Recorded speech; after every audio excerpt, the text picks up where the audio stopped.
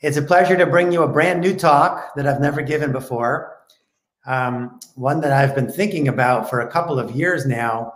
And thankfully, in the past few months, there's been several new studies that really helped me put it together. But the title of the talk is the key to stopping ALS being flushed down our toilets? And the sections of this talk are as follows. I'll give you a little bit of background on what is called the microbiome. And then we'll talk a little bit about the gut microbiome and its role in gastrointestinal diseases. We'll look at some very recent studies that have raised the question of whether or not the gut microbiome might play some role in ALS. And then I'll tell you about the studies that I know of that are ongoing or about to start that I hope is going to shed some more light on this interesting topic. So let's get into some background. What is a microbiome? Well, sometimes you'll see this called a microbiota. It's the family of organisms living in or on our bodies. Believe it or not, we are all covered in viruses, bacteria, parasites, and fungi. And in fact, we've known about this since 1683, when this was first described. Interestingly, the microbiome differs a lot between different people. Some people say it's almost like a fingerprint. It's so unique. And it also differs a lot between different sites within a person. So there's at least 4 different microbiomes. There's an oral microbiome. There's a skin microbiome. There's a urogenital microbiome. And then there's the one we're going to be talking about today, which is called the digestive tract microbiome, also known as the gut microbiome. So the gut microbiome is the largest and most complex of all the microbiomes that we have. Believe it or not, there is estimated to be close to 40 trillion different organisms in our gut microbiomes alone. In fact, the number of organisms in our gut microbiome alone outnumber all the rest of the cells in our bodies. And so some people say that we're actually more non-human cells than we are human cells. That's absolutely right. One of the things that's very confusing when you read papers about the microbiome is that people talk about what's in there in lots of different ways. So some people talk about the phyla that are in there. Some people talk about the genera that are in there. Some people talk about the species that are in there, and there's thousands of different species. Some people talk about the genetics, and there's over 300 million genes. It's also important to understand that we've only identified some, not most, of the organisms that are in our microbiomes. Our microbiomes are important for a lot of our normal functions. They help us with the metabolism of nutrients. They synthesize something called secondary bile acids that help us to digest fats. They help us to metabolize things like carbohydrates and fiber. And as a result, the digestion of those provides energy for us, stimulates further fat metabolism, and even contributes to an anti-inflammatory mechanism in the body. The gut microbiome is clearly involved in what's called host immunity. It maintains homeostasis, not just in our gut, but also in our immune system as a whole. And the gut microbiome is involved in the metabolism of different drugs and environmental chemicals that we come in contact with. So there's one particular bacteria called Ergothella lenta. And believe me, if these sound like they're hard to pronounce, they are. So please forgive me as I go through some of the names of these things if it sounds like I might mispronounce them. But that particular bacteria inactivates a drug called digoxin. And also there's certain specific bugs in our microbiome that allow us to metabolize chemicals like polycyclic aromatic hydrocarbons that we come in contact with. So where do we get this microbiome and how does it change? Well, it's believed that we are sterile in utero. and that most of us seed our gut microbiome as we pass through the birth canal. And then over the course of our lives, our microbiome gets changed. It gets changed by our genetics. It gets changed by our diet. It gets changed by the medications that we're exposed to. It gets changed by the exercises that we do. It gets changed by hormones. It gets changed by illnesses that we get. And it changes as a result of aging. We're going to talk about a lot of different kinds of studies of the microbiome. And I just want to give you some background on what these studies are. So there's going to be some studies where we're comparing the microbiome in a group of people with the disease to a group of people without the disease, what are called healthy controls. And in those kinds of studies, you'll see two types of results. Some people are actually looking at the organisms themselves, and they may report them in a lot of different ways at the genus or the species level or at the level of the genes. And some people are actually looking at what are called the metabolomics of the microbiome. So not the organisms themselves, but the chemicals that the organisms produce. You'll see types of studies where we get ideas about what might be important in the microbiome, and we actually test those ideas in animals. And in these studies, we typically start with animals that are raised in a germ-free environment. So they have really either no or very simple microbiomes themselves. And then these animals actually have microbiomes inserted into them, either through fecal transplants or through the injection of certain very specific bacteria. And what we can then do in those animals is we can see, what do they look like? How do they behave? We also have human trials. And so these are intervention trials. And there's two types. One is where a group of people are given what's called a fecal transplant or a fecal microbiome transplant. We abbreviate those as FMTs. And the other is where a group of people get either prebiotics or probiotics. So let's just talk a little bit more about those two types of interventions. On the left-hand side of this slide, you'll see what I mean by fecal transplants. So here you take the stool from a healthy person who does not have the disease of interest, and you screen the stool to make sure it doesn't have any bad infections in it. And then you process it. Basically, you blend it up, and you can create either a liquid or you can put that blended stool into capsules. And to insert this into the gut of the sick person, you can do that either through a colonoscopy, where it's literally squirted into the large intestine, or you can have the person either swallow the capsules or have them swallow what's called a nasogastric tube and put the stool down into the stomach that way. And when it comes to prebiotics and probiotics, probiotics are actually live organisms, typically bacteria or yeast.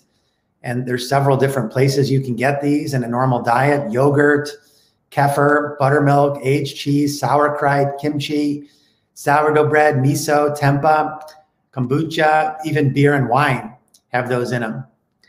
Prebiotics are actually a form of fiber, and these serve as food for the organisms in our guts. And so some sources of prebiotics include chicory root, artichokes, dandelions, garlic, leeks, onions, whole wheat, fruits, vegetables, and legumes.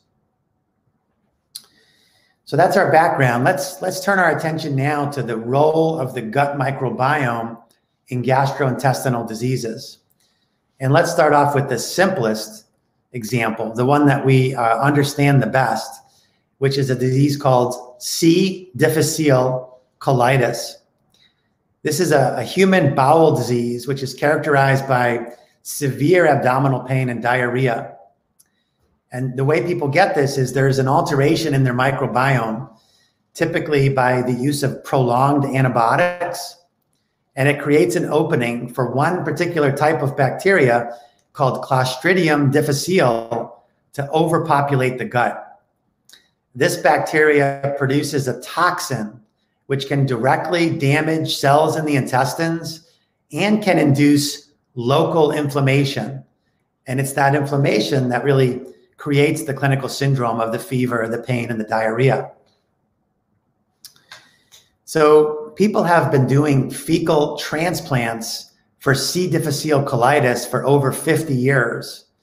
But it's only been in the last 5 to 10 years that we've started to see randomized, double-blind, placebo-controlled trials that prove that this treatment works. In fact, this particular trial that was published in the New England Journal of Medicine 7 years ago was stopped early. It was stopped early because patients who were getting the fecal transplants for this condition were doing so much better than people getting the standard of care, which was a different antibiotic, that the Data Safety Monitoring Board did not feel that the study should continue. The cure rates for this condition with a fecal transplant are more than 90%. And when you're talking about fecal transplants, I already mentioned there's a lot of different ways to do them. There doesn't seem to be any clear difference between using fresh stool from healthy donors versus frozen stool, between putting the fecal transplant in the upper versus the lower GI tract, or at least for this particular condition, between doing single versus multiple doses of fecal transplants. It's pretty well accepted now that this procedure, at least for this condition, is safe with proper screening. And those of you that have been following this literature probably know that in the last few months, the FDA actually came out with a black box warning for fecal transplants, saying that there have been cases of COVID-19 that have been transmitted through fecal transplants. So in addition to all the screening that we were doing prior to 2020, it's now important for fecal transplants to be screened for COVID-19 before they're administered. Let's now turn our attention to a little bit more complicated gastrointestinal disease or group of diseases. These are the inflammatory bowel diseases, also known as IBDs. These are a group of autoimmune diseases which most obviously affect the bowels. They include Crohn's disease and ulcerative colitis. In addition to abdominal pain and diarrhea, people with these diseases can have pathology outside the gut. So they can have anemia, low red blood cell counts. They can develop blood clots. They can get skin problems. So sorry to put up this really gross picture. Hopefully you're not having lunch right now during this talk, but this is an example of some of the skin problems that people with these IBDs can get. This is something called pyoderma gangrenosum. They can also have joint problems and lung problems. And these people are most commonly, people with these IBDs are most commonly treated with medications that knock their immune system down. So like, for example, steroids. Interestingly, people with these IBDs have a different microbiome compared to healthy people. Their microbiome has what's called decreased diversity. It's much simpler. It's got a much smaller number of different organisms in it. When you look at the organisms themselves, people with IBD have more pro-inflammatory bacteria. For example, one called adherent invasive Escherichia coli. They also have decreases in anti-inflammatory bacteria. For example, one that's called fecal bacterium prosnozidi. In addition to different organisms, some of the biochemistry in the microbiome is different, probably as a result of the different organisms. So people with IBD have a decreased amount of things that are generally considered to be healthy, like butyrate. And they have an increased amount of things that are generally considered to be unhealthy, like, for example, free radicals. So in animal models of IBD, where the IBD is created when the animals are forced to eat and drink things that cause inflammation in their guts, you can dramatically change what the disease looks like, not just in the gut, but also in the circulating immune system, just by changing the microbiome. So for example, depending upon which bacteria you put in to the organisms, you can actually change the ratio of T cells that are floating around in these animals. You can actually create a much higher ratio of T helper to Treg cells, which is generally considered to be a pro-inflammatory situation. You can also change the levels of circulating chemicals like cytokines into a more pro-inflammatory situation. Some, but not all, trials of fecal transplants and of probiotics in people with IBD show that you can improve the course of these diseases. Now, this is a general theme in trials that have to do with the microbiome. Outside of the trials in Clostridia difficile, in C. diff colitis, the trials that we're going to be looking at today are generally small and have lots of flaws, and they often disagree with each other. And that is certainly the case with these IBD trials. Some, but not all, trials show benefits from changing the microbiome. Okay, so that's all in good. Now you understand the microbiome and you understand its role in diseases of the gut. But what we're here to examine is the possible role of the microbiome in ALS. So it turns out that there's at least 3 different mechanisms by which the microbiome could influence ALS. And these are illustrated in this figure right here, which actually comes from a paper about the role of the microbiome in people with Parkinson's disease. And so the 3 mechanisms that the microbiome could use to influence ALS are toxins, increasing neuroinflammation, and removing something neuroprotective. So let's examine each one of those in turn. Let's start with the idea that there could be a toxin. Now, as I showed you in the case of C. diff colitis, it's not controversial at all that there could be a bacteria in the microbiome that produces a toxin that's bad for people. 15 years ago, the first paper came out postulating that ALS might be influenced by a gut microbiome toxin. This was a paper in the journal Medical Hypothesis by a man named Longstreth. Now, his idea was that there might be a clostridial species in the gut that could overpopulate and produce a toxin that would be taken up by the nervous system that innervates the gut and brought into the central nervous system where it would poison and kill motor neurons. It's not that far-fetched. Again, I already showed you that the microbiome can have an overpopulation of bacteria that produce toxins. And believe it or not, there is a Clostridium tetani, that is known to produce a toxin that can poison motor neurons. That's actually where the human disease tetanus can come from. But so far, there hasn't really been any evidence for this exact theory as a cause of ALS. But there is another toxin that is now pretty well accepted to be a cause of at least some cases of sporadic ALS. And the name of that toxin is beta-methylaminoalanine, or BMAA. And really, this story starts on the island of Guam many years ago, where it was recognized that ALS was 50 times more common in the native people of that island, the people that were called Chamorros, than it was anywhere else in the world. And when these people died and they were autopsied, their brains were full of this chemical, BMAA. And that chemical was quickly determined to be something that could indeed kill motor neurons. And so the search was on to figure out where are these people coming in contact with this toxin. And 2 sources were found pretty quickly. There were seeds on the island. So that's what you see here called cycad seeds.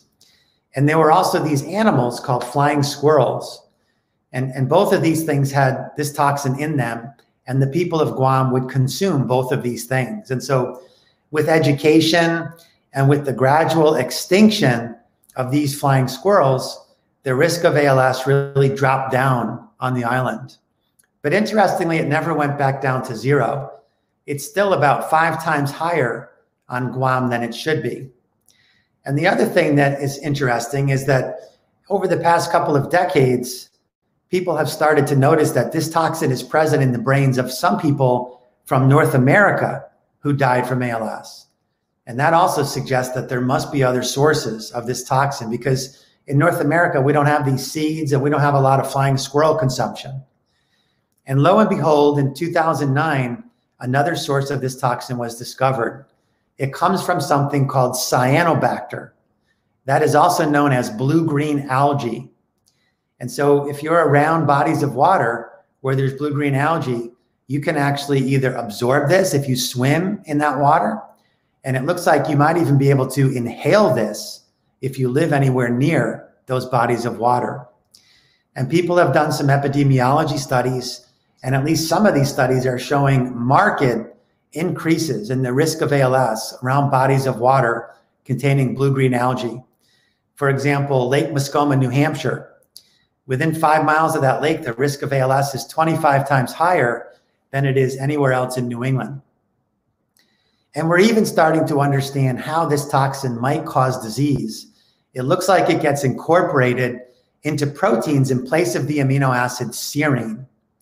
And we can make animal models of this. If we feed animals a diet that has this toxin in it, they get sick. And if we give them lots of the normal amino acid serine at the same time, we can block the toxicity. And so what does this have to do with the microbiome? Well, it turns out there is a bacteria that has been isolated from the human microbiome, which is called Malanobacter. And in the lab, at least, Malanobacter can produce BMAA. So think about that for a second. It means that not only might you be exposed to this toxin if you're around blue-green algae, but you actually might be exposed to this toxin if your microbiome changes. And somebody actually has a grant now, an NIH grant, to look for BMAA in the microbiome of people with neurodegenerative diseases like ALS. But I thought that was fascinating that we might actually be poisoning ourselves. The second of these three mechanisms is increasing neuroinflammation. I've already shown you that the microbiome can cause inflammation, not just in the gut, but actually can trigger an autoimmune disease. I showed you in those animal models of IBD that changes in the microbiome can change the circulating T cell populations and can circulate and can change the circulating cytokine levels, all of which contribute to a more pro-inflammatory state. There's no doubt that neuroinflammation is occurring in people with ALS. We know that people with ALS have different cytokine and complement profiles compared to healthy controls.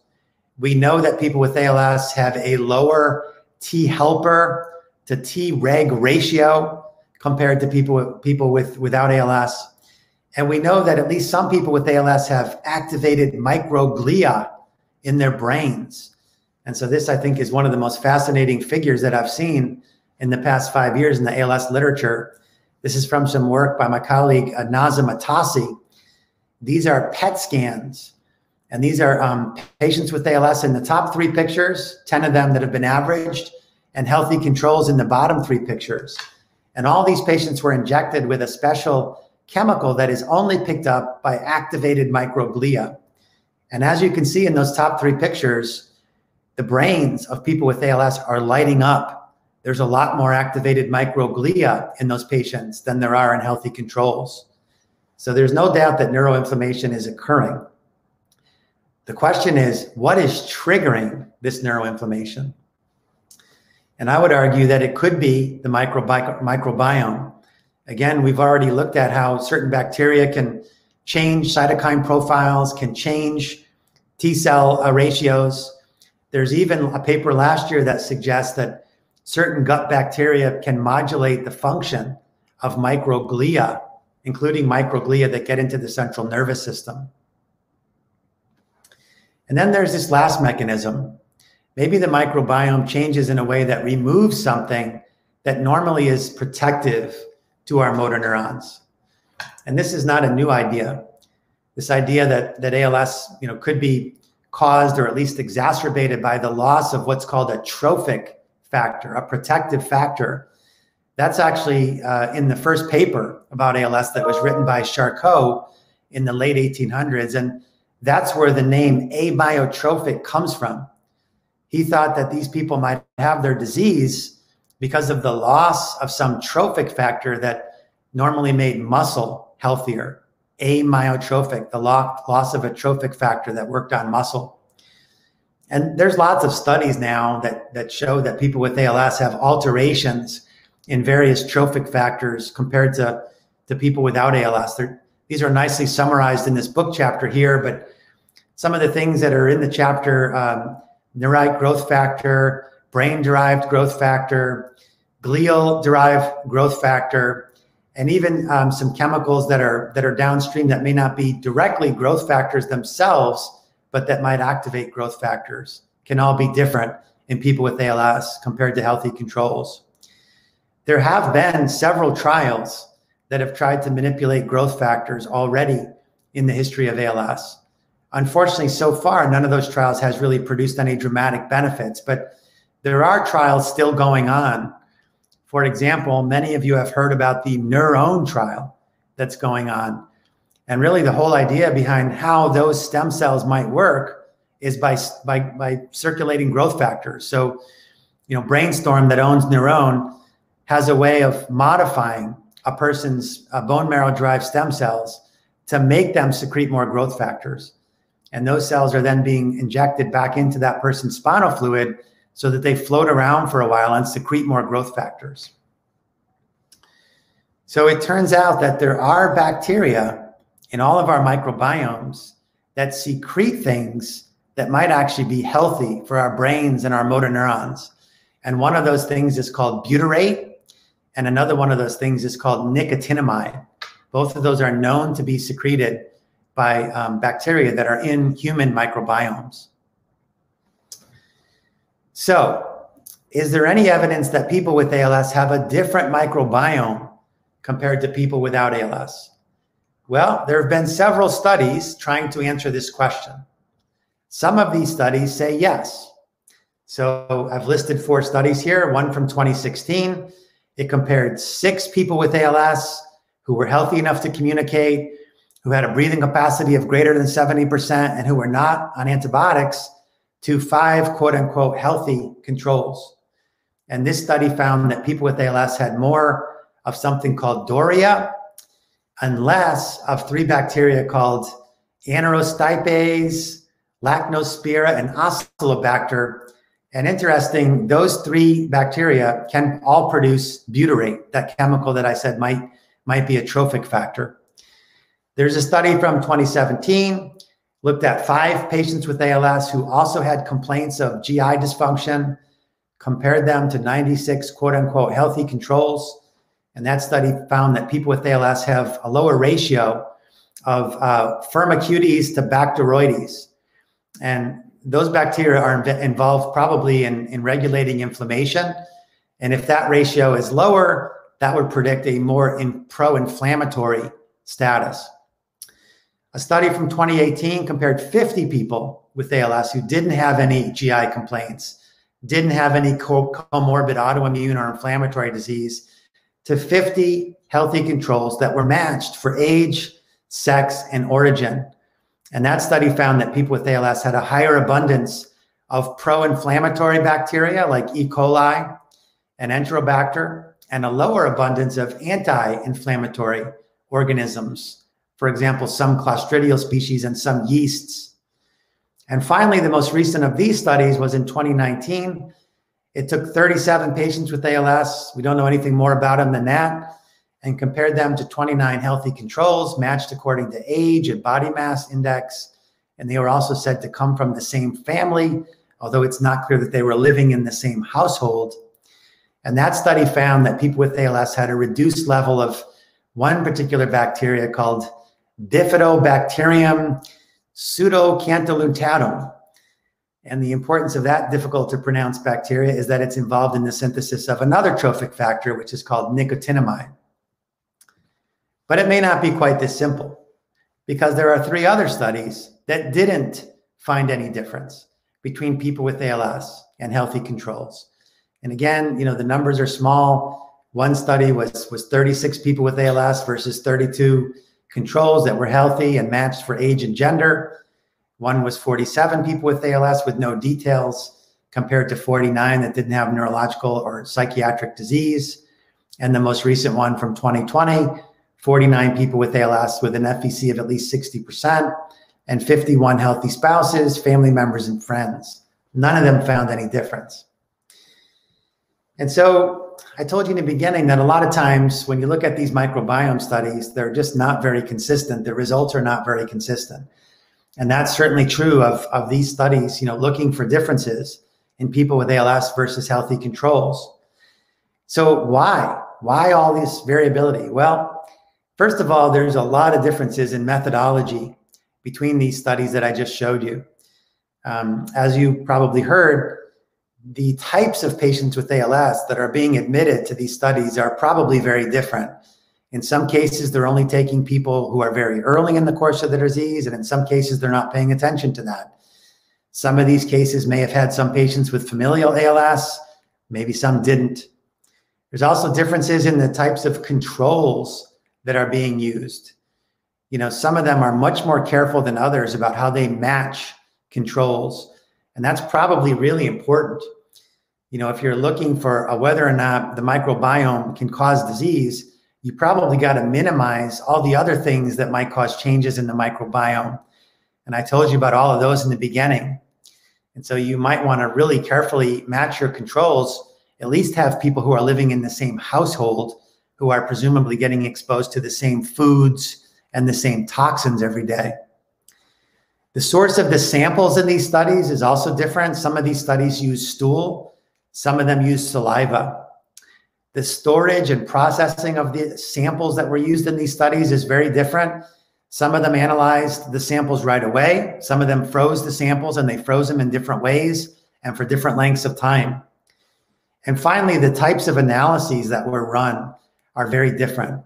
Some of these people did what's called whole exome sequencing, meaning that you looked at basically every gene you could think of in the microbiome.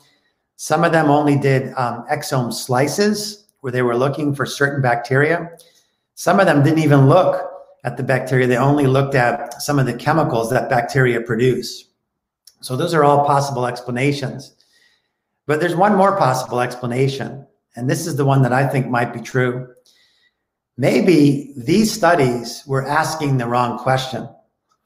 In the animal studies of IBD, you can't actually produce IBD by changing the microbiome.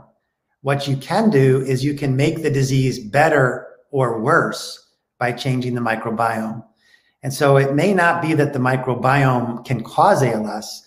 It may be that changes in the microbiome can change the progression of the disease. And there's only one study that really looked carefully at this. And this is the most recent study that came out just last month. And what this is what's called a Kaplan-Meier curve. And it looks at the probability of survival in 3 different groups based upon their microbiome. Let me just take a sip of water here for a second. So these 3 groups were distinguished by something called the Shannon Index. And that is a way to look at the complexity of the microbiome. So the higher the Shannon Index, the greater the number of different organisms in a person's microbiome. And so the folks with the simplest microbiome, the lowest Shannon Index, are the ones in the aqua blue curve. The people with the most complex microbiome, the most different bacteria and most different organisms in their microbiome, are delineated by the red curve. And then the people who sort of have an intermediate Shannon Index, an intermediate level of complexity, are the gray curve.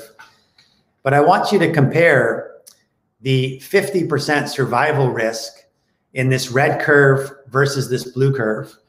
And to give you some sort of perspective, we get really excited when these curves separate by a few months. That's actually what led to the approval of the drug Riluzole.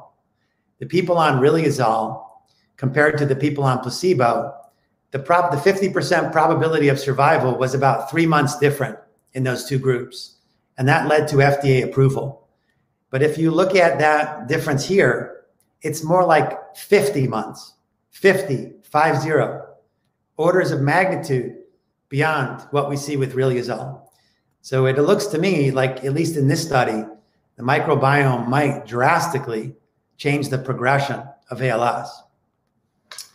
We also, of course, have some studies that were done in ALS animal models. One of the earliest studies showed that changes in the animal's microbiome and abnormalities in the intestinal tight junction and permeability started in these animals long before any weakness started. And I should say, remember that these animals are made by inserting abnormal genes into the animals. So these are most obviously genetic models of ALS. So this is a really fascinating study that was published in Nature. They looked at the influence of the microbiome on these genetic animal models.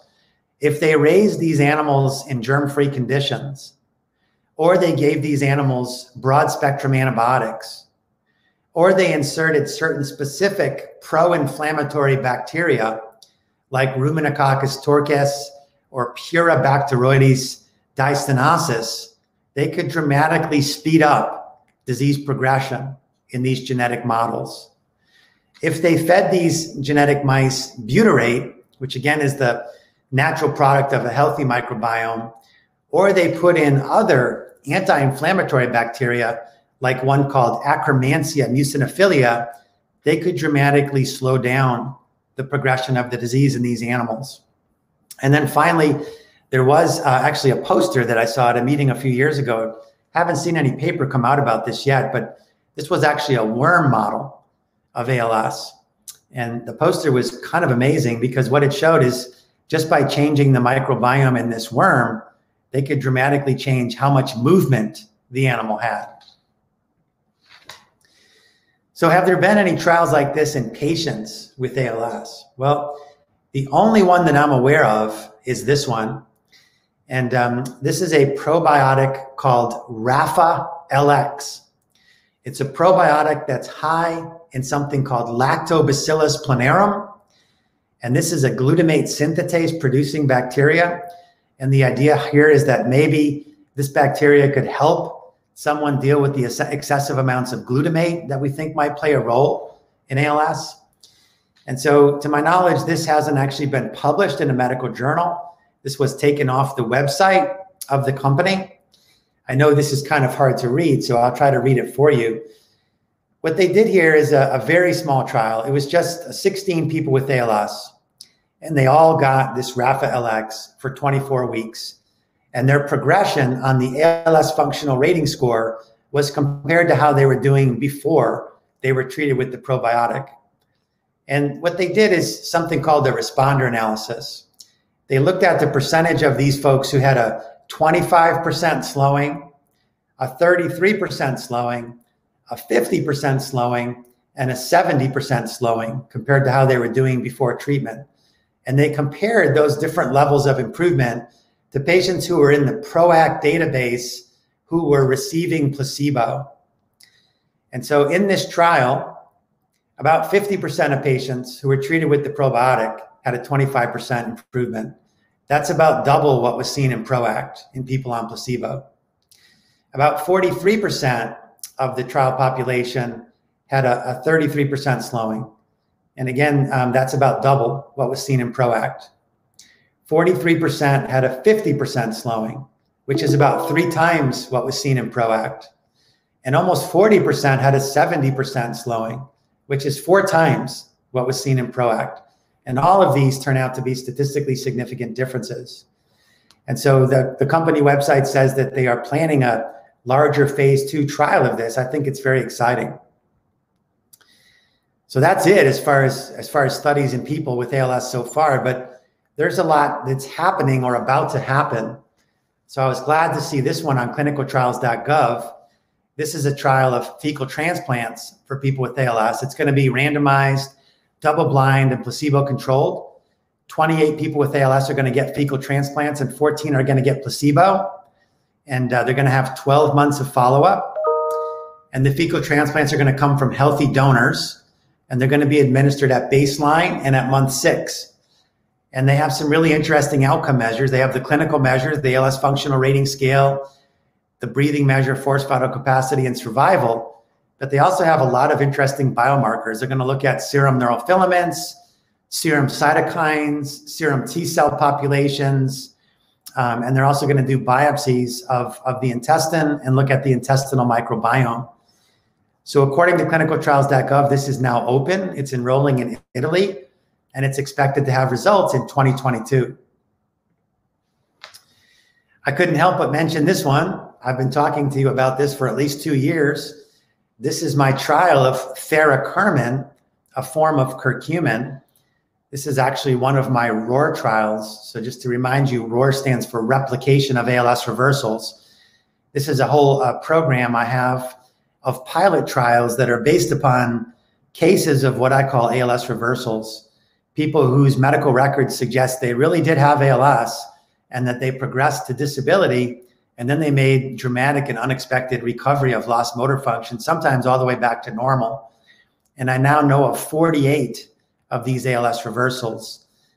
Now, there's a lot of different explanations for why these reversals might have happened. But of course, one explanation is maybe it was something that these people were taking. 6 of the 48 ALS reversals were taking some form of curcumin. There's no other supplement associated with more ALS reversals. Of all the different forms of curcumin that are out there, I think this form is the most exciting, theracurmin. It's a water-soluble form of curcumin, and it has a lot of different mechanisms of action that could theoretically help people with ALS. It's an antioxidant, it's anti-inflammatory, it can impair protein aggregation. But relevant to this talk, theracurmin, this exact product, can change the microbiome in mice. It can increase levels of butyrate-producing bacteria, and in these animals, it can actually increase the percentage of circulating Tregs, which I think is very interesting.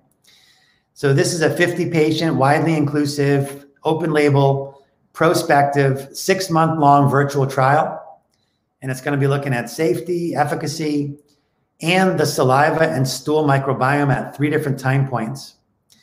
And I'm also going to be enrolling healthy controls, defined as people without any neurodegenerative disease who live in the same household as their participant. And they're going to give me 3 microbiomes over the 6 months as well. So I'll be able to look at a lot of interesting things in this study. I'll be able to determine if theracurmin can reverse ALS. I'll be able to determine if theracurmin can alter the microbiome. And this will be the largest study, and I think best controlled study, looking at what exactly does the microbiome do in ALS. Is it different compared to healthy controls? Is it different in fast versus slow progressors? That trial is now open, by the way, at Duke. And expecting that trial to fill up pretty quickly. We already have well over the 50 names that we need for the trial. But if folks are interested in being put on the waiting list for that, you can certainly email me and I'll let my coordinator know. And then there's also this study, which is going to soon be happening at Duke. This is the study of the microbiome in the ALS reversals. It's part of my STAR program. STAR is the study of ALS reversals. So in addition to what I told you before, some of the other theories about why some people with ALS might get better is maybe they were different in the first place. Maybe it didn't matter what they did to themselves. Maybe they were going to beat ALS no matter what. And I'm trying to find out what might be different. Could it be their genetics? Could it be their immune system? Could it be their microbiome? And so I'm going to be comparing the saliva and stool microbiome of as many of these ALS reversals as I can get to that of people with more typically progressive ALS. And you might say, well, it's kind of far-fetched that there could be something in the microbiome of these people that made them resistant to ALS. Not really. There's actually a precedent for that.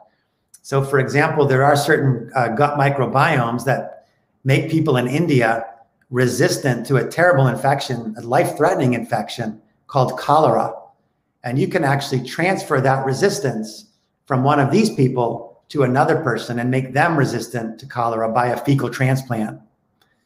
And so it would be fascinating if I could find that these ALS reversals had something very different about their microbiome. And if I could develop a fecal transplant using their stool and actually give that to people with more typically progressive ALS and reverse their disease. And I'll be collaborating with what I think is one of the best microbiome centers in the world. Duke has one of the largest and most comprehensive centers for studying the microbiome. So I'm so happy to be on the same campus as people who have a lot of expertise in this. And I'm hoping to get that off the ground in the next few months. So to kind of wrap this up, I've shown you today that we all have, tons of organisms living on and in our body, microbiomes. They're in different parts of our bodies and they actually influence our health. I've shown you that the gut microbiome definitely plays a role in certain gastrointestinal diseases. And I've shown you some evidence that maybe the gut microbiome could play a role in ALS. It's still pretty controversial. And I would say right now, I think it's more likely that it plays a role in determining the speed of ALS progression than it does in determining who gets ALS and who doesn't. But the good news is we've got lots of studies underway now at multiple institutions, including Duke, to better delineate the role of the microbiome in ALS and in ALS reversals.